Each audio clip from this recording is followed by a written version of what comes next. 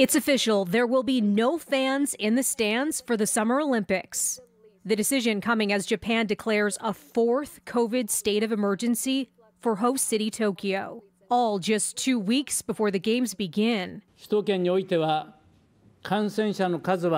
number of infected people is clearly starting to increase, says Japan's prime minister, in part because of the Delta variant, and hospitalizations are up. The state of emergency will run from July 12th to August 22nd. Bars and restaurants will be barred from serving alcohol and must close early.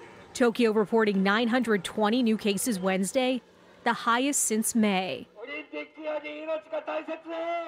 Opposition to the games is widespread across Japan, with opinion poll after opinion poll showing the majority they want the international event called off. But Olympic organizers are still forging ahead, and some athletes already arriving and now learning spectators will be banned. We unfortunately have no other choice but to hold the games in a limited way, explains the Tokyo 2020 president. Organizers reversing an earlier decision to allow local fans with capacity capped. Overseas spectators were already banned.